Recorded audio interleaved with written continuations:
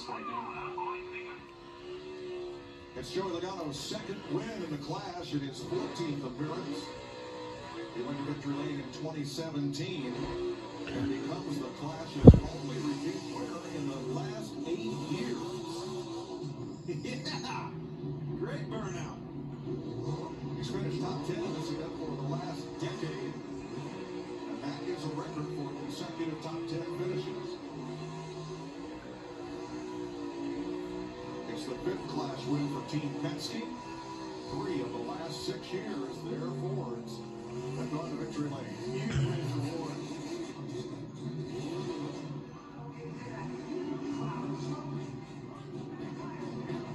Right now, what his burnouts go? That's pretty good. He started on the backstretch, and then when he went through 3 and 4, he looked like he was in a dirt race, which was super impressive. He's done some drifting before, and that's exactly what he had going on in 3 and 4. Saw crew chief Paul Wolf coming down to join the celebration. And McDowell and Truex are still out on the racetrack, parked in their car. They're trying to finish.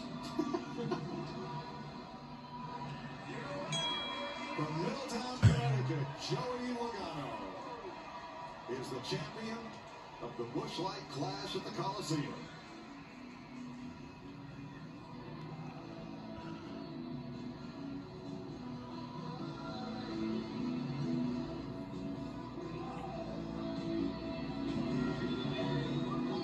What a boring winner. How's he a boring winner?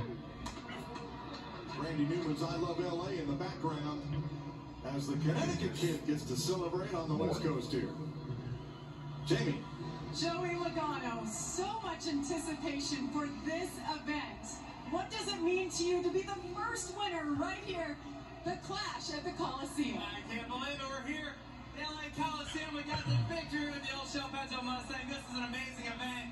Congratulations, NASCAR. Such a huge step in our industry to be able to do this. Put on an amazing race for everybody. I'm out of breath. I'm so excited about this. It was a big win. This is big. I'm having a baby. Well, my wife's having a baby tomorrow, our 3rd one, so pretty big weekend for us. And woo! We got a lot of applause for that. Baby number 3 on the way. But Joe, yesterday in practice, you guys struggled a little bit. You're learning this car. You're wrapping your arms around it. How did you step up so big, make those right adjustments, and be able to run and win here? Yeah, Paul and Shaggy and the engineers do a great job.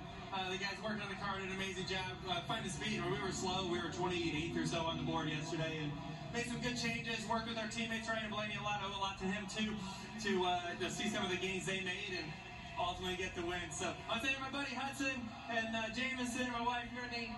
This is cool. I'm headed home there after this. So I told her, if you're having the baby, I'm just running right off the track from here. So I don't think it's happening right now, but this is special to get the first next-gen win, the first win out here in the Coliseum. It's a special one, so we're going to have some fun and celebrate it.